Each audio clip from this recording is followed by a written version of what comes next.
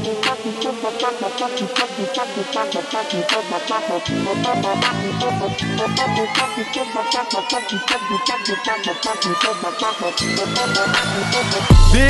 week on the Analog Circle podcast, we get some information on Capcom's Resident Evil 9. God of War Ragnarok is getting story DLC, allegedly. We get an update on Max Payne 1 and 2 remakes. I'm really looking forward to that. And Sony makes its first acquisition since Microsoft's purchase of Activision. All of these stories can be found here and a few more in episode 185 of the Analog Circle podcast. I am your host, Kiaun Mitchell, and I want to say thank you for tuning in to another episode of the podcast.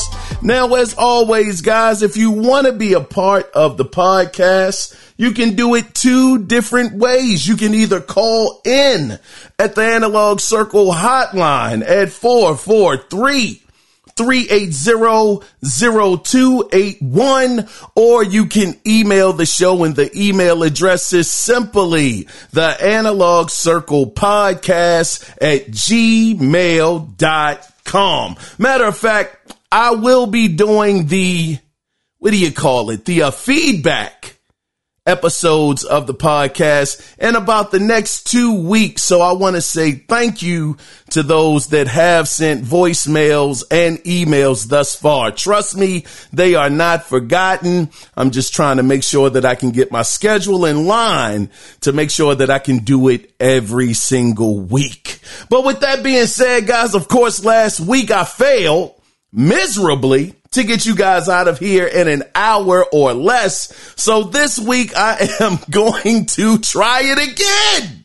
Try to get you guys out of here in an hour or less. So without further ado, let's go ahead and get into the gaming news that went down. So let's start with some Remedy news. So we have finally got an update about the Max Payne 1 and 2 remakes due to a financial report where they have stated that the game has, quote, progressed into the production readiness stage, end of quote. They continue by saying, quote, we have gained clarity on the style and scope of the game, and we have an exceptionally well-organized team working on it. With these accomplishments, we are excited about the project and its future success. End of quote. Now, it was also confirmed that the two remakes will be developed on the Northlight game engine. Just like Alan Wake 2, those joints gonna be stunning. You hear me? But now, this was something that I didn't know. The original Max Payne games, of course, Max Payne 1 and 2, were a result of a partnership between Remedy and Rockstar, where Remedy handled the development and Rockstar Games handled the publishing. I was always under the assumption that Rockstar had nothing to do with Max Payne until Max Payne 3. And of course, Max Payne 3, one of the absolute greatest games in the 360 PS3 era. The story, the twists and turns that game did was something, goodness. I mean, it was so amazing. Graphically, it was absolutely a Rockstar production. You could tell through and through. But just getting back to these remakes. Now, I did play Max Payne 1, and I thought it was exceptional. Matter of fact, I believe, if I'm not mistaken, Max Payne was the first game to actually ever put into a game bullet time, which changed gaming as a whole, almost to the same degree as QTE events back in Shenmue when that was introduced. And it was just something amazing. Of course, this was around like the Matrix time frame where we had never seen anything in cinema like the Matrix. So just these guys over at Remedy taking something like that, a concept, and putting it into a game, it just really made it feel so cinematic for the time. It was just absolutely amazingly well. It was just well done. It was just amazing,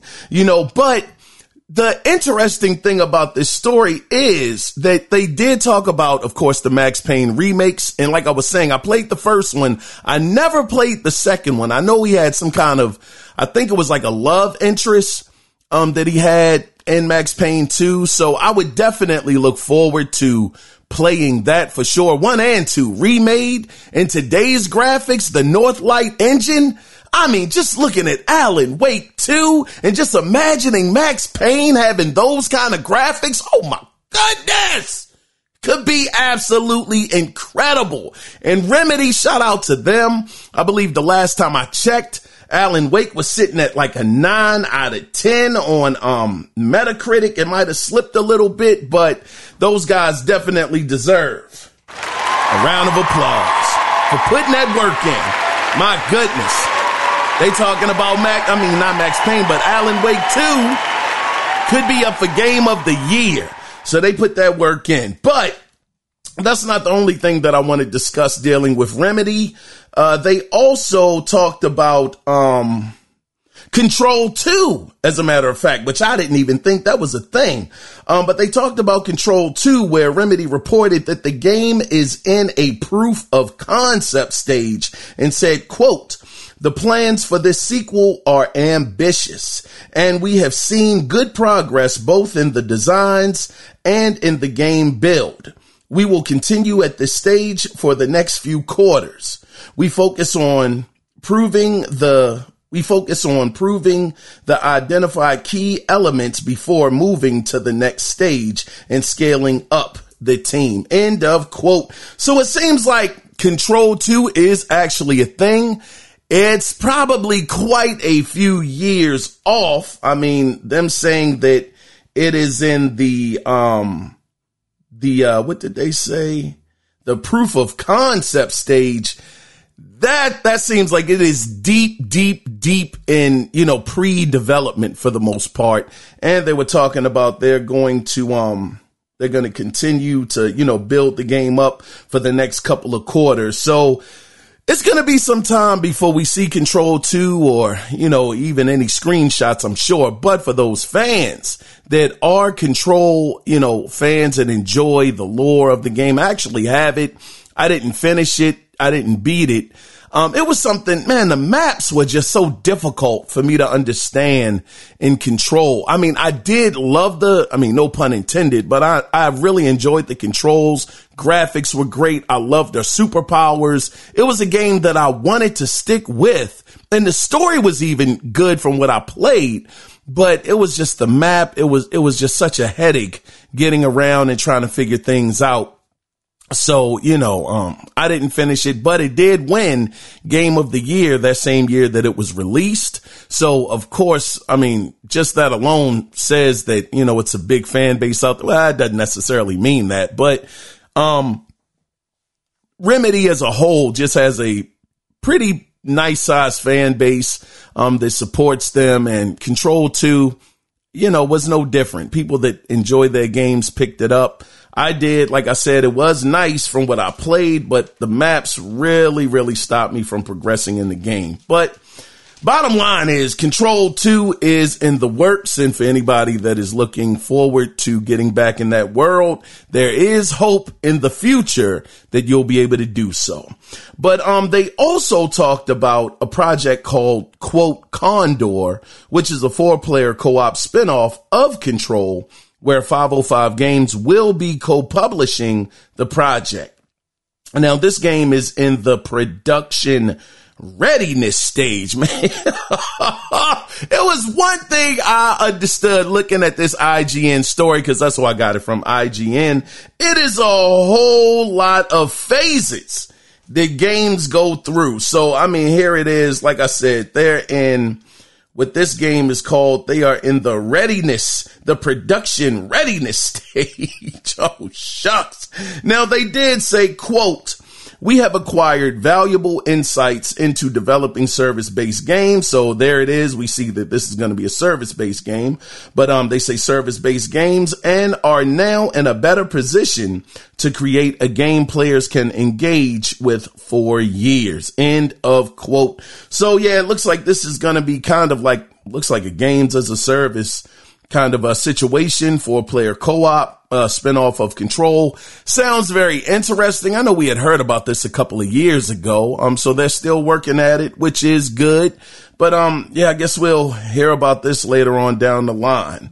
But lastly, on the list is Codename Vanguard, which is another game that they're working on. Now, this game is being published by Tencent. Now, this project is in the proof, in the proof of concept stage, or at least that's what they're aiming for by the end of the year. Now, Vanguard will be a free-to-play cooperative PvE shooter that combines Remedy's narrative expertise and action gameplay into an immersive multiplayer experience. So it looks like they have, this is interesting. They kind of got a 50-50 split thing going. They got two games for games as a service, people that want to play co-op, people that want to do the PvE. They have that for player co-op, as well as, well, technically it's three different single player games. Of course, Max Payne 1 and 2 and Control 2 that are also in development. So I guess if you're going to do it, that is a good way to go about it. Make sure that you're feeding the fan base that is into your single player experiences, as well as expanding your horizon and trying to bring in the PvE game players that enjoy those games, people that enjoy gaming online. And the interesting thing, though, that I will say about this game Vanguard, it did say that Remedy will be combining their narrative expertise and action gameplay into an immersive multiplayer experience. So that could be something very, very nice. That could be kind of dope if they do it the right way, being able to get that almost like single player story driven gameplay along with being able to play with your friends and co-op. That could be a real good recipe if they can pull it off. So, we will definitely keep our ear to the streets, to the gaming streets, to see what happens with these games. But one thing is for sure, Remedy is very, very busy. And just to hear that Max Payne 1 and 2, they're in that production pipeline, the remakes, that gets me very, very excited. Let's go ahead and let's move on into the next story. Now, this next story is coming way to us from Gaming Bible. Let's talk about the PS6. So even though no official word has been released on when we can expect it to hit store shelves, according to r/gaming leaks and rumors, one person shared that the console may be released in 2028 or later. I don't think anybody is shocked by that. But to give this story a little more validity, insider Tom Henderson, man, this joke has been on fire lately, chimed in and said, quote, understands that the next generation of the PlayStation, the PS6, is unlikely to release until at least 2028, and this rumor corresponds with a Sony document which claimed the PS6 would launch sometime after 2027. So we could have a possible timeline of the PlayStation 5 Pro launching in 2024, and that's according to Tom Henderson as well, and PS6 launching in 2028, not to mention the PlayStation 5 Slim this year. That is a lot of hardware in such a short amount of time. Well, I know what this week's question is going to be. Of course, you guys have seen it already. Yeah, we're going to talk about this a little more. But, you know, speaking about hardware, now I don't have a direct quote, and I'm going to talk about the PS6 in just a minute, but they were saying, and I hate when I say they, the executives, the lead guys over at Sony, were talking about that they are happy with the PlayStation VR 2, but, and this is not verbatim, but they're kind of cooling off on the PSVR 2. They didn't necessarily say they wouldn't be supporting it, but they're kind of shifting their focus a little bit more. So it seems like the PSVR 2 might not have been as successful as they were hoping for it to be. And I definitely applaud Sony for trying to stay with the VR, to stay in the VR space. From what I understand, the PSVR 2 is a fantastic piece of hardware. I mean, it would cost a lot more if you were to try to get that same hardware on PC. So they're giving you I don't know if I would say bang for the buck, because that thing is $500, I believe it is. So that is a lot of money. I definitely won't be getting one until the price point does drop. But by the time I get it, who knows? It might not even be supported. But yeah, it's just a ton of hardware that they're coming out with. The PlayStation Slim later on this year. Actually this month that'll be releasing. But getting back to the PS6, I would say by 2028, I think all of us kind of had that timeline in mind. You figure that will be 8 years, since the PlayStation 5 and the Series X and S released for this generation. That pretty much, that goes with the timeline, because 2013 to 2020 was the timeline from before. And, that was, 7 years. So yeah, this falls right in about, where I think all of us would expect for these next generation consoles to hit. But I will say, I did think that it would probably be, and of course, this is not coming from Sony. This is, just coming from some rumors from, once again, r/gaming leaks and rumors, who is just one person. So don't take this as, gospel that it's going to happen by 2028, the PS6. But I did believe in my mind that, we're just really getting started with this generation. Of course, the first 2 years, it was a lot of shortages. People couldn't really get their hands on it unless you were trying to pay secondhand prices, which were $1,000, $800, $1,500, which I just was not going to pay. So now that they're in circulation and you can go out to the store and pick one up readily, I figured that timeline would get pushed back a little bit more to maybe around like when I say 2030, that sounds absolutely insane to think that it would be that long. So thinking about it realistically, yeah, 2028 seems like that would be about the right time for them to release the PS6, but only time will tell. And on the tail end of the show, we will discuss this a little bit more. But let's move on into the next story due to time constraints. I'm really aiming for this hour this week. We're going to see. But in quick news, HBO CEO Casey Bloys has confirmed during a press conference that production for The Last of Us Season 2 will begin in early 2024. However, the series wasn't on the network's 2024 slate presentation, meaning the show might not release until 2025. This story I actually picked up from PSLS. So I was looking at The Last of Us, that HBO show. Golly, what a great show. I absolutely enjoyed it way more than I was expecting to.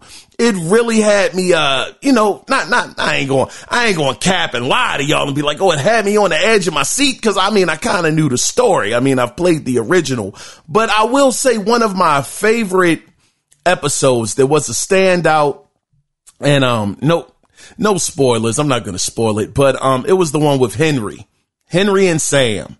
Man, that Joker right there. Oh man, that was a good episode. Tugged at the heartstrings too, brothers. But man, that was a great episode. I thought they did that so well. And just the fact that they had switched Sam's character a little bit, cause we know in the original game, he's not hearing impaired. We know that he can hear, but in the show, I did really love the way that they kind of took a few liberties and changed him up where he was hearing impaired. I thought that was just such a great change, to the character. And, man, it was so good. So, season 2, I'm really looking forward to seeing, where they go with this. What characters are going to be returning, what new characters we may see, The Last of Us Part 2. Whoo, that really opened up some floodgates right there. I mean, a certain character is going to make it through the season or not. It's going to be I think it's going to be a very, very good season, especially now that I believe, did HBO did they win an award off of that show? I want to say they did, but I can't really remember.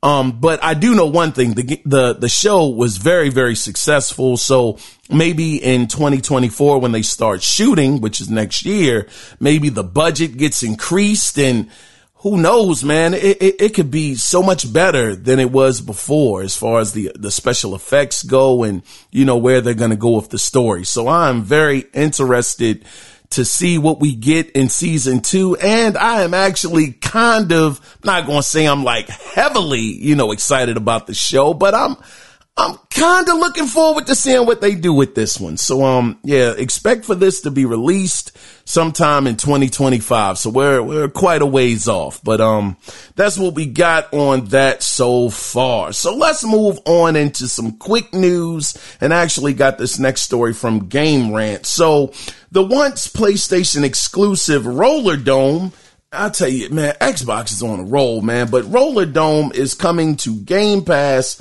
on November 28th. And if you're unfamiliar, Roller Dome is it's a game that, how can I say it? It combines roller skating with shooting guns. That's about the best way that I could describe it. It has like a cell shaded art style. The Metacritic, it was like a 79, and the user score was around like a 75. So it's a pretty solid game. It's a couple of years old now, maybe about close to 2 years or so old, but it definitely stood out. I saw it at one of, Sony showcases, or one of their, what's the other thing that PlayStation has? I forget the name of it, the shorter show, but, it looked really good. I didn't play it yet. I haven't picked it up or anything, but it looked like a fun game. I think it's by the same developers that make Ollie Ollie, I believe. So if you're a fan of their games, the Ollie Ollie games, I think you will really enjoy this. But again, it's coming to Game Pass. They are making it harder and harder. I told you guys that I'm not getting Game Pass. I'm not going to get it. But these jokers just keep adding games, man. I mean, they just put Dead Space remake in there the other week. And they got Rollerdrome coming in. And Rollerdrome was a game I was kind of interested in, but I don't know. Anyway, let me move on. I'm not getting long-winded this week. Let's move on to the next story. So I got this story from Comic Book. So let's shift to Capcom, because according to longtime Resident Evil insider Dusk Golem, Resident Evil 9 is looking like it will release in 2025 and is expected to have the biggest budget and longest development time of any of the Resident Evils in the franchise, beginning production back in 2018. So it's also expected to be both a closing and beginning chapter for Capcom, wrapping up the current era of the series and possibly taking it in a new direction as a whole. So maybe they concentrate on taking the series back to its third person roots, or mix the third person and first person perspective together. But I guess only time will tell. And, it's worth pointing out that Capcom is working on a new RE engine codenamed Rex Engine. So maybe this new Resident Evil will be the first game we see using this new tech engine. I'm laughing because, man, that RE engine sings. Man, Resident Evil 4 Remake looks so good on that engine. Man, brothers, I mean, I was looking at, what was his name? Leon. I was looking at his coat. I said, darn, this thing really looks like leather material in this game. I mean, it looks so good. So I can't imagine what this Rex engine is going to be. And that is interesting, though, isn't it, brothers and sisters? Rex engine. I mean, that kind of makes me think of Dino Crisis. Are they trying to tell us something, subconsciously, brothers and sisters? Is Dino Crisis going to make a comeback? I know Capcom has to hear all of us begging and pleading for a new Dino Crisis. Please make that happen. Resident Evil 4 Remake has been a success. They have sold a couple of million copies. So, I mean, man, oh man, I used to think that, who was it? Blue? Oh my goodness. It's the team that Sony bought, and I'm forgetting their name right now, but they were the remake kings. If you were to ask me at one point in time, I forget their name though. It's Blue something. I know y'all know the studio I'm talking about. But their remakes would be so well done. Demon Souls. They redid, Shadow of the Colossus. Oh my goodness. On the PlayStation 4 look phenomenal. But these guys over at Capcom, their remake game is serious. These guys are really doing amazing work. And I love the fact that, hopefully, with the closing of this chapter for the Resident Evil franchise, hopefully it just opens it up, like I was saying before, to them actually making the next set of games third person, because that was a bit of a turnoff for me. I did buy Resident Evil 7, but I didn't play it. I got it on a PlayStation 4, caught it on sale and picked it up. Everybody said how great the game was, but I'm from the era of Resident Evil actually being a third person perspective, horror survival game. So for me, I found it very difficult to really get into the first person perspective of the game. So didn't really get into it. So hopefully this next set of Resident Evils after 9, or maybe 9 starts to make that shift, like this rumor is saying, into a different direction. I'm hoping that they will kind of concentrate back on the third person perspective or the third person view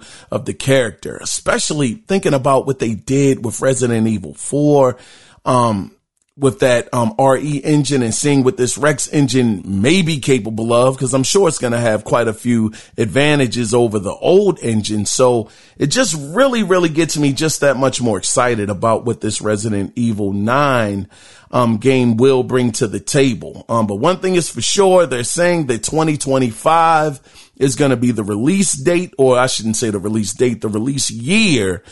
So hopefully sometime next year, they'll start maybe rolling out a couple of trailers here and there, a couple of teasers to get us excited and hyped up about this game. And then maybe later on down the line, maybe showing off this Rex engine. I think it would be fitting if they're showing off this new engine that's called Rex. Make a Dino Crisis remake announcement with this engine. I'm telling you, it would be marvelous. It would be sensational.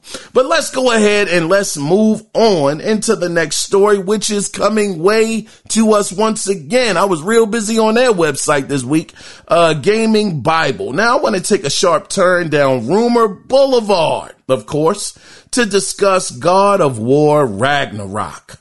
So according to one of Spain's biggest gaming sites, they're claiming God of War Ragnarok will receive DLC, and it will be announced in the next 2 months. So that is very soon. So we're talking about possibly at the top of the year. Now, it's being claimed that the source of information has been verified as reliable. But of course, with all of these rumors that we talk about, take this with a mustard seed of truth. So over the next 2 months, even if they want to count November, so November, December, like I said, top of the year, January, sometime in January, maybe late December.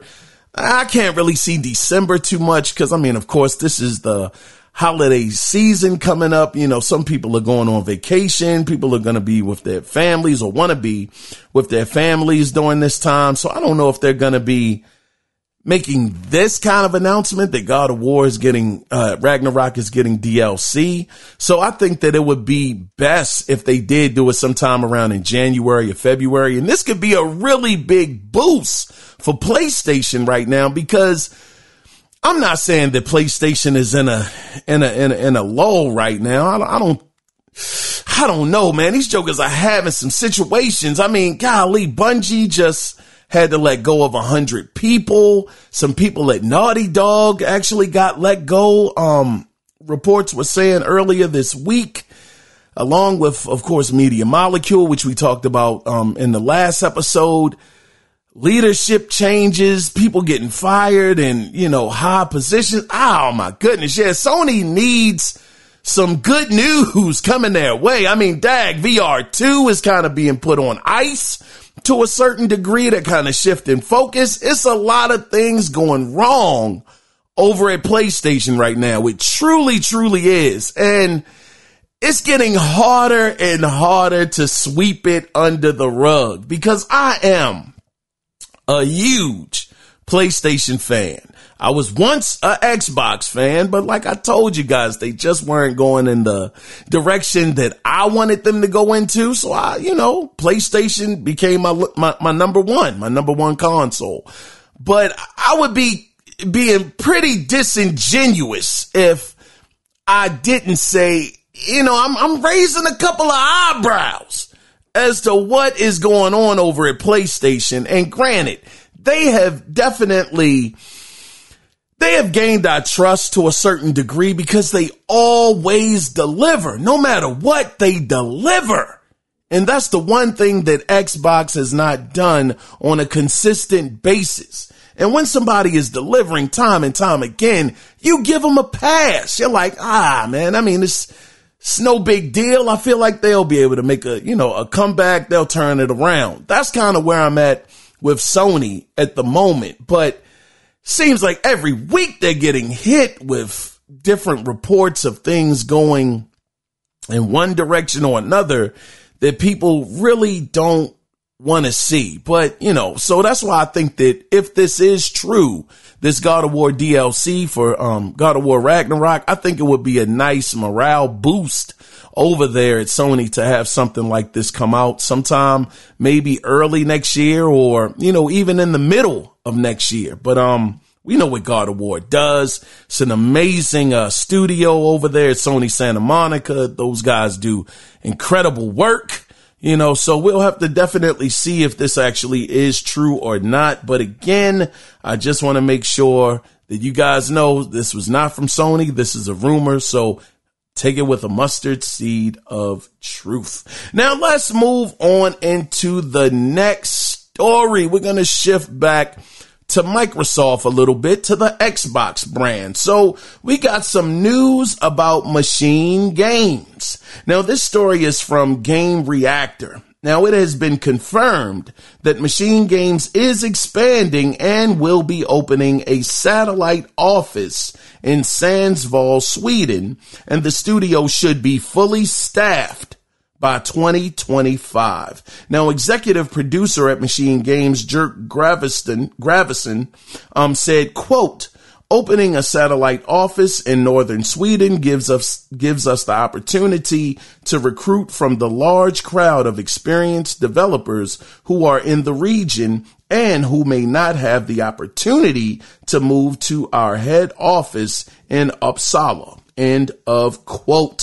So, having more hands on deck, I'm thinking of it this way, having more hands on deck is a great thing. While Machine Games is working on Indiana Jones, maybe this new team that they're starting can actually start work on a new IP or possibly the next Wolfenstein that we've all been looking for. I can't say all. Now, I'm not saying all of you guys are fans, but I'm such a fan of Wolfenstein now, being under Machine Games. I think that would be wonderful. But it just shows that Microsoft, man, they are really on the move right now. I'm telling you, Xbox is coming.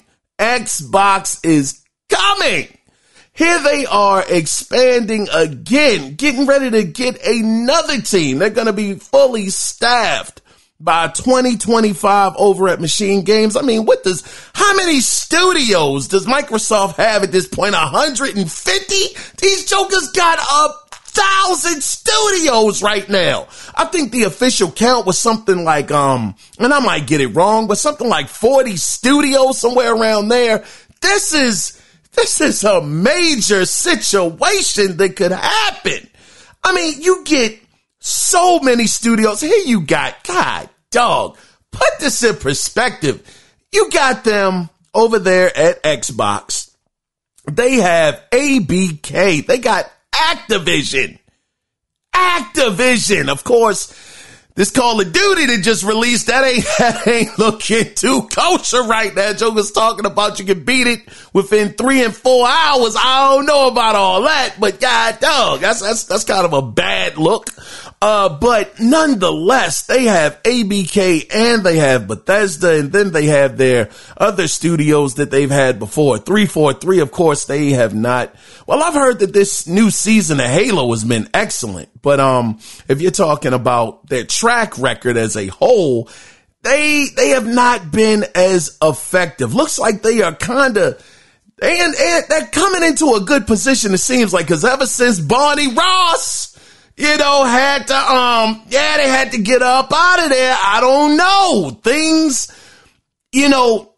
today are looking on the up and up. And all you can go by is the trajectory of what's going on today. Of course, the past is extremely important, but I think it would be, not fair. I think it would be unfair to continue to bring up the past and not look at some of the things that have been positive, as of today. So right now, it looks like Halo is in a great spot. They got 343. They got my favorite studio. Of course, that game hasn't come out yet, but Ninja Theory, I think those guys are going to be a force to be reckoned with. Then you got all of the other teams. I don't want to, make this too long, but them having all of the teams they have and Machine Games actually getting another team staffed up, if they continue to just hit the market, now granted, Xbox cannot come out here with some mediocre stuff time and time again. This stuff has to land. It has to be excellent. It has to be fantastic gaming experiences for it to really stick. And if they can do that with the amount of studios that they have versus Sony, it could really put Sony in a very, very difficult situation. Because I'm not saying that Sony doesn't have a nice amount of teams, but when you're comparing, if you're comparing oranges to oranges or apples to apples, Microsoft far exceeds how many development teams that Sony has in-house. So if they continue with this, if they continue on this trajectory of getting their studios in order and they actually start delivering, and then they have Game Pass as well in their back pocket to back them up too, it could be a real hard day or a hard generation for Sony upcoming, because I'm already calling it this generation. It's over for Microsoft. It got about 3-4 years left in this generation. I think that what Microsoft needs to do, and I said this in the last episode, just get your ducks in a row for next generation. Make sure that you're delivering. You got to deliver in this generation in order to give people confidence for the upcoming generation that is coming up. So this year, just continue to make up ground, continue to do what you got to do, come out with great games, come out with some game of the year. What did they call it? Game of the year. Good grief, I can't even think of it.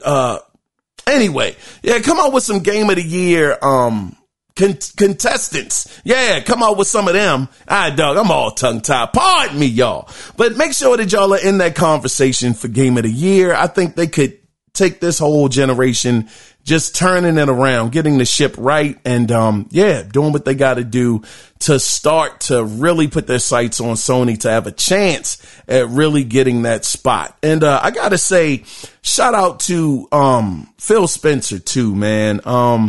Earlier this week, I didn't write the story down, but I thought it was pretty dope that Phil Spencer, Microsoft as a whole was about to take all of their employees. I think it's over 200,000 employees. They actually would get Game Pass for free. And I think at the end of the year, starting in 2024, they were going to take that perk away and have them start paying for it. And Phil Spencer, he actually stepped in and actually stopped that from happening. He said he wasn't aware of it, said, no, you guys are good. You won't have to worry about paying for it for 2024. I apologize, for any of the inconvenience or anything like that. And I'm like, dag, man. It's really hard to dislike a person that does something like that. I haven't done this in a while, but Phil Spencer. Yeah, I'll give you a round of applause for that one, brother. Man, that was stand up. That was a stand-up-ish thing to do.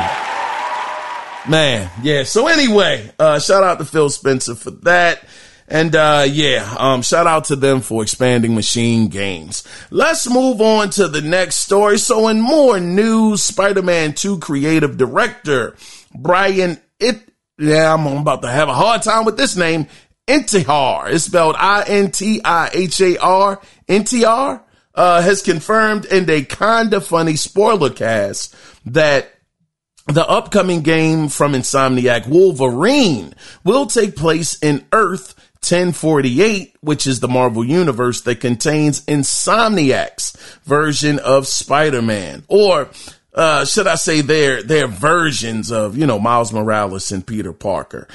He was then asked if that was the case. Why didn't Wolverine make a cameo appearance in the game? And Brian said, quote, "There was a decision not to do it.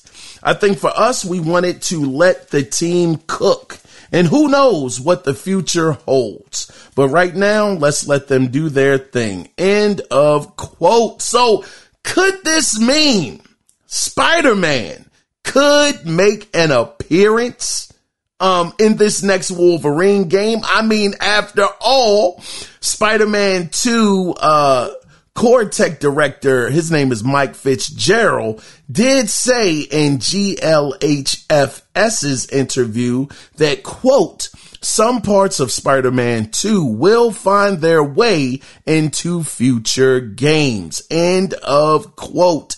And just for context, because this is kind of went over my head a little bit too, but for context, Earth 1048 is Insomniac's take on Marvel characters, and Earth 616 is the main universe of the Marvel comics, which is why the Insomniac games don't have to follow the Marvel characters' story 1-to-1, as far as like the comic lore goes. So they actually have more creative freedom being able to place these characters in Earth 1048, which again is Insomniac's universe for the Marvel superheroes, which is dope, because I remember this was a couple of years ago. They were saying, golly, what's his name?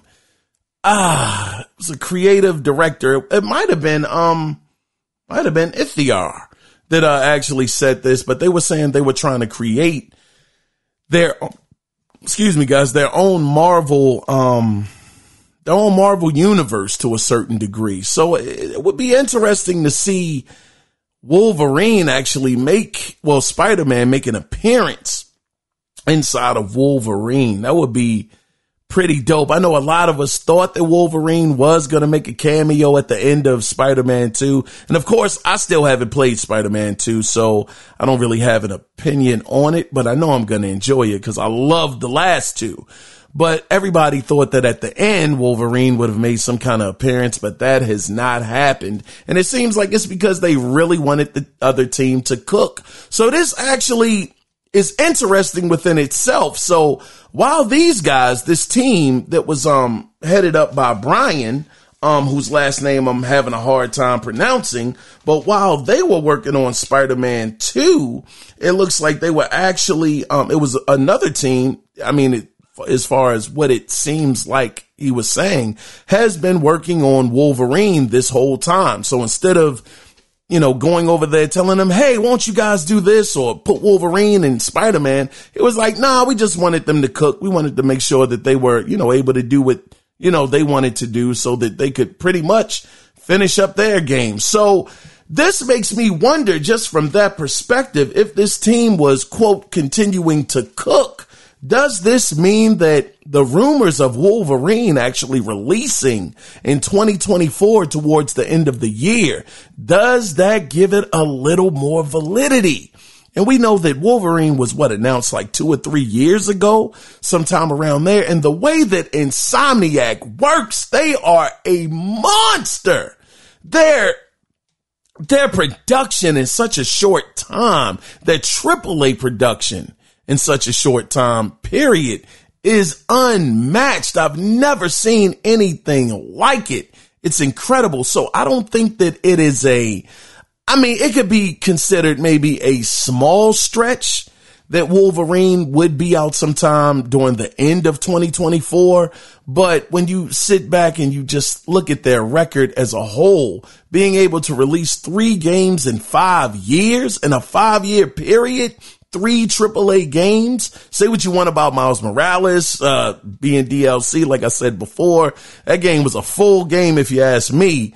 Just looking at that record, man, I don't know. We may see something next year on Wolverine. And even if we saw something, I think that would be a fantastic thing. Once again, just building up that morale for PlayStation 5 for 2024, having some great things to look forward to. So we will see if Spider-Man does make an appearance or not, but that's to be determined. Let's move on into some more rumored news. Now, I got this next story from Comic Book. So, industry analyst and sometimes teaser Dr. Serkan Toto tweeted, quote, ZR 2023, end of quote, on October 29th. So, of course, fans took that as meaning this was hinting at a Zelda remake. Well, now you fast forward to November 2nd, which was just a few days ago, and Nintendo leaker Zippo has claimed, quote, the hero of time will return in the very near future, end of quote. And with this caption, he put up a picture of Link from The Legend of Zelda, Ocarina of Time. Now, as always with rumors, take this with the mustard seed of truth. But man, could this be the case?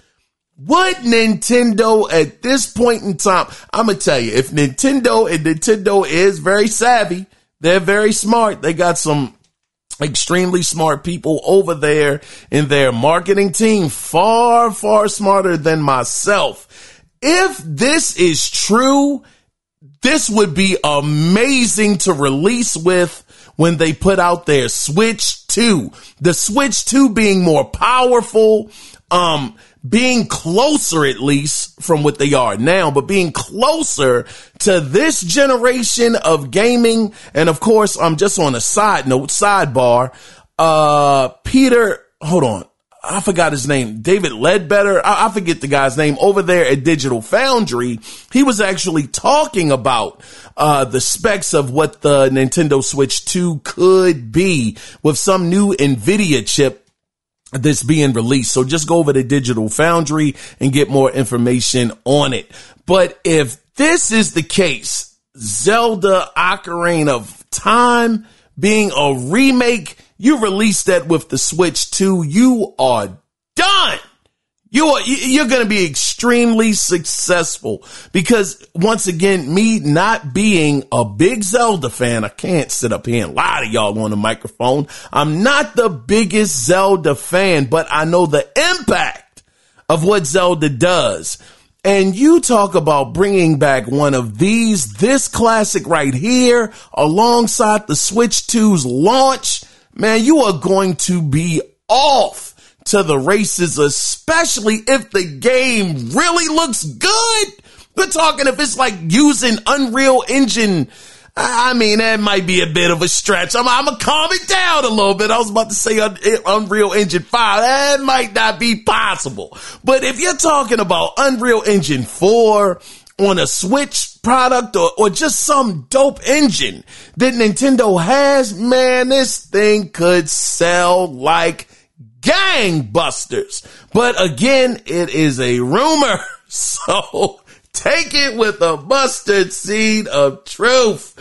Now let's move on into the final story this week. I think I'm going to do it, fellas. I can't see the time, but I feel like, brothers and sisters, I'm going to get us out of here in an hour. So earlier this week, it was reported that Sony, and I got this story from Game and Bible, man, we becoming best friends. Shout out to that site. These jokers got some good stories, man. But earlier this week, it was reported that Sony did make an acquisition. Oh, man, yes, they did. Yes, they did. UK-based company iSize. That is the company that they have acquired. So the company statement says, quote, iSize builds AI-powered solutions to deliver bitrate savings and quality improvements for the media and entertainment industry. The acquisition provides SIE with significant expertise in applying machine learning, the machine learning, to video processing, which will benefit a range of our R&D efforts, as well as our video and streaming services. End of quote. Oh, shucks. Oh, man. So maybe this company will help PlayStation's cloud gaming capabilities. I don't know about this, but one thing is for sure, I don't think this was the acquisition everybody was looking for from Sony. Oh, man. I don't know. I know everybody was hoping for a developer. I mean, some people were shooting for the stars. They getting a publisher. Sony is gonna go big. Nah, man, they went with iSize. God dog. Darn iSize. Looks like these guys are into video and streaming services. And this is a heck of a interesting point, because I think we were talking about it, man, the other week that Sony is, it's rumors saying that they're going to be going into a video service to put into PlayStation Plus alongside their video game selection as well. Ah, man, Sony, this ain't it, brothers. This ain't it, man. Man, y'all got to do something better. But I mean, who the heck am I? I don't have millions upon millions of dollars to spend. I mean, maybe in the long run, like I was saying, maybe this will help, from that video and streaming services standpoint. Maybe this will help with their capabilities of being able to run their cloud, the cloud gaming, sector of the company. Because I think it was a report saying that, and I keep saying a report. I wish I could cite the sources, but I can't remember. But, they were at the time pointing out that PlayStation's streaming cloud service could actually do 4K gaming, or that was going to be what it was aiming to do sometime next year. So maybe this company, who's again called iSize, will be able to help with that, but only time will tell. But anyway, that is the end of the gaming news this week, which will take us into our next section of the podcast, which is video game theater. Yes, it has returned this week. And this week we are going to take a look back at a classic. I know a lot of people wouldn't consider it this, but to me, it is a classic from the PlayStation 4 era. We're going to take a look back at the order 1886. So after we get back from video game theater, we will discuss the question of the week, but stay tuned right after this. Good! Get up!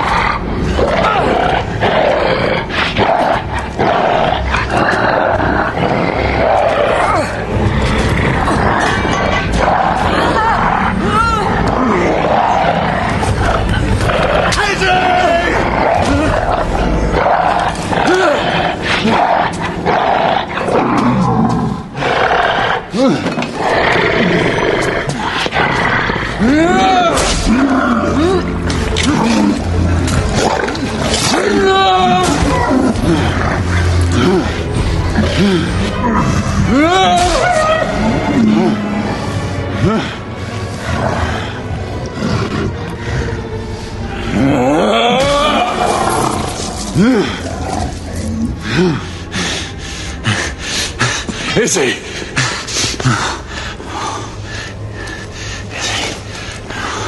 Stay with me.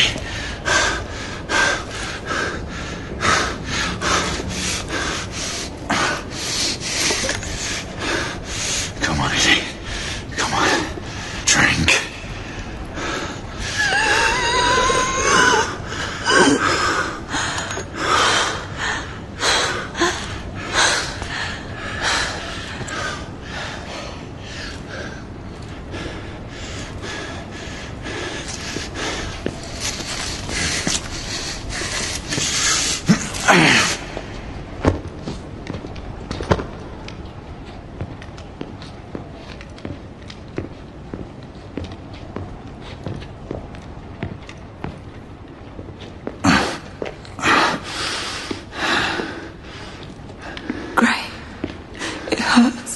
Izzy, you'll be fine. I can't do this much longer.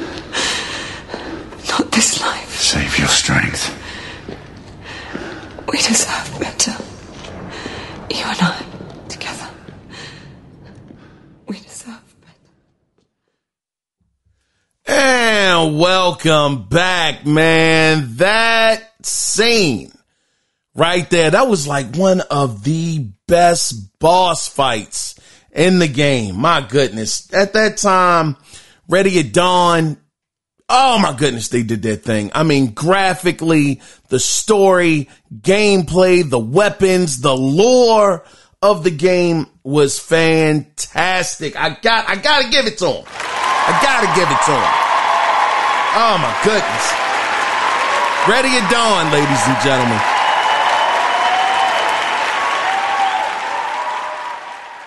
Gotta also shout out to the voice actor and actress in that. Steve West, he was actually the guy that voiced Grayson Galahad and Alice Coldheart. She actually voiced Miss Isabeau, the character. Golly. Anyway, man, golly, pardon me for that. But yeah, the question of the week that I wanted to ask you guys was, of course, I know you read it, and we're going to just go over it right now. So, is a mid-gen refresh necessary? I just don't think so. I mean, I know that these new reports are coming out about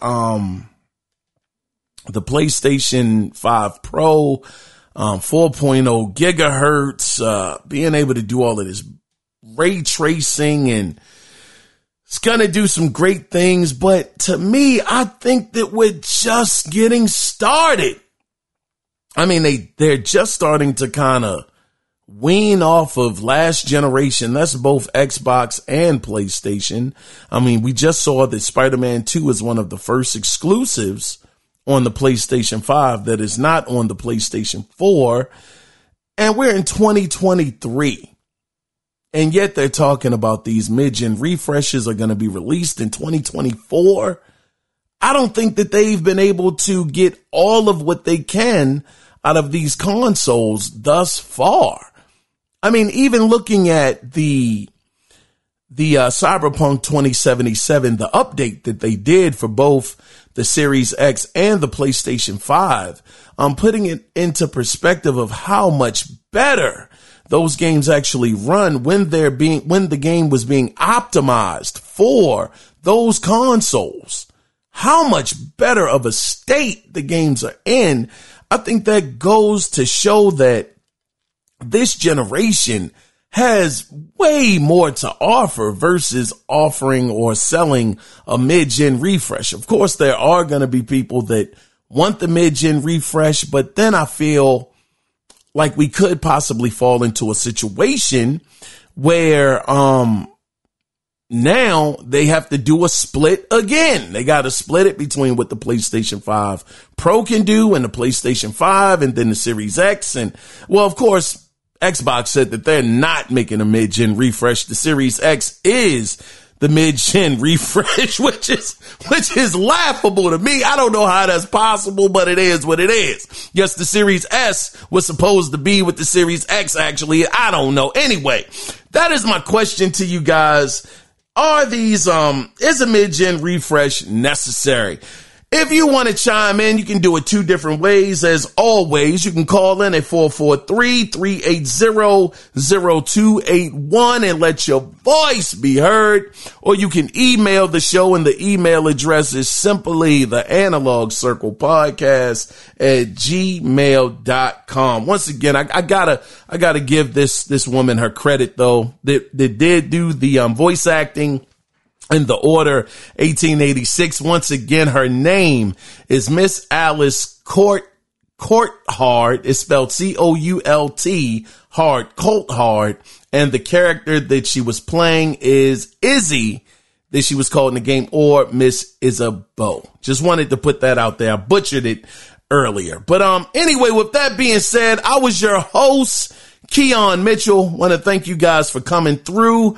And with that being said, we will do it again sometime next week. But until then, before we get out of here and put a bow on it, always remember, it is not about the consoles. It's about the game. So again, until the next episode, when we do it again, you guys take care.